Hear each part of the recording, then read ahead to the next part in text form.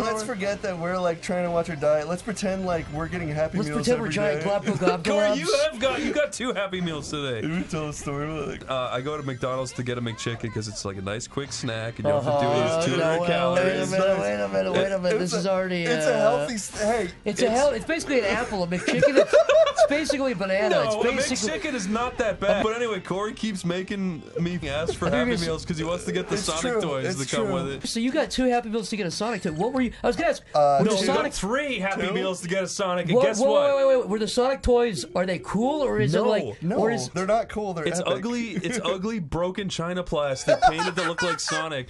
And Cory was like, it's like Alibaba, like 1 cent stuff. They're so epic. It's shit. Today he got the robot, and then at the second McDonald's today, he was like, "Wait, you guys are like hitting up different McDonald's to expect." Yes, today at the second McDonald's. That's bad. I know. That's bad. At the second McDonald's, he's like, "Hey, I can't ask for the toy I want." And I had to do it. You guys were both alive when the USSR was still a country, and you're getting I don't Sonic. even know what the USSR is. I'm doing it to help my friend. I don't care. Oh, you're a good Samaritan.